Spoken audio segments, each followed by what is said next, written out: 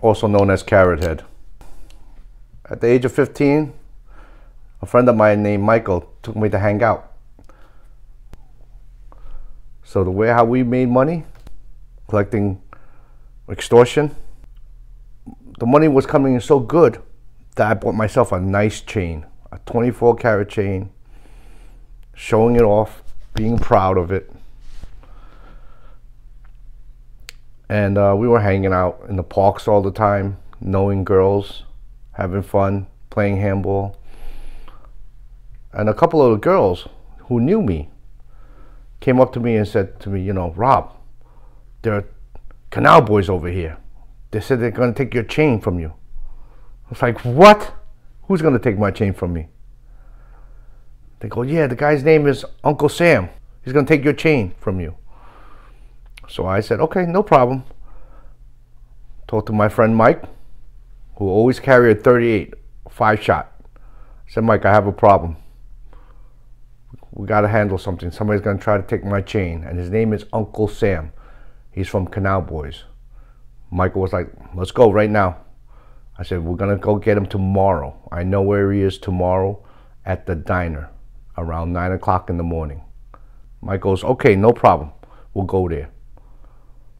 Once we get there, 9 o'clock in the morning, sitting on the booth with 3 Canal boys and this guy named Uncle Sam saw Mike and myself walk in, and we looked down on him. This was really funny.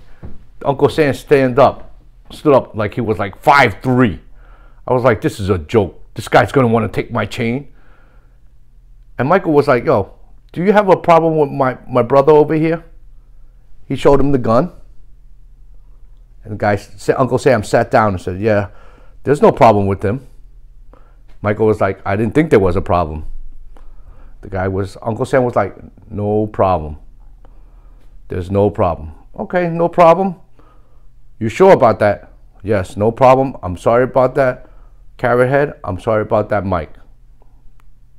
And if there's ever a problem with Canal Boys, let me know. We start hanging out in the park again. Days go by, a week goes by. Canal Boys, Uncle Sam starts friending us. And he says, you know, Carrot Head, we're kind of light on cash. Would you like to do a robbery? I said, sure. And then he goes, yeah, let's do a robbery in Chinatown. Michael was like, let's do it tonight. Michael is the guy, if you say something, you better do it. No, none of this next week or next 3 days or whatever. If you say it, we're going to go do it. Go rob this grocery store in Chinatown. Uncle Sam and his 2 friends. So we went down that night, drove by the grocery store. Once when they were ready to close almost, we spun around the block, dropped off 2 of the guys. We went back around near the store to position ourselves. They were closed. They were gone. Whether they saw us driving around the block, whether they were suspicious, or somebody came and picked them up, it was a real quick thing. And that was it. There was no robbery that night for that store. They were so lucky. And then we were so upset. We went out. We went to rob people on the streets. People coming out of the gambling house, just to make sure that we did not go there to do nothing. But we did not rob the ladies. We did not rob the old ladies. And we did not rob the elderlies. Only the guys coming out of the gambling houses. Because the money we made, we were expecting more. But as time went on, we were supposed to do more robberies. But it never happened. Because we had a falling out. Why? Because we were supposed to do a robbery, and something happened to Big Chicken's brother, and we did not do the robbery that night. So it was canceled. Uncle Sam was mad at us, which we did not appreciate. So we split the friendship right there. They were never called BTK when we knew him.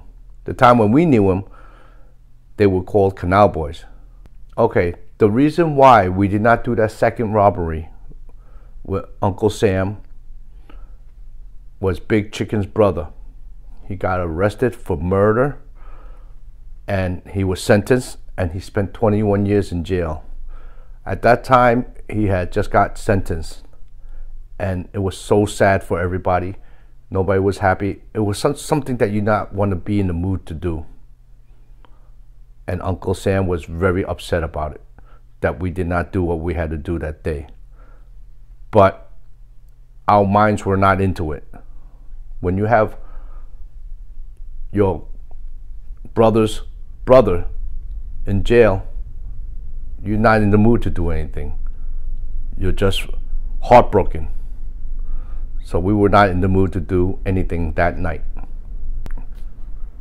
And Uncle Sam felt disrespected, and from there on in, that's when our friendship ended. There was bad taste in each other after that day.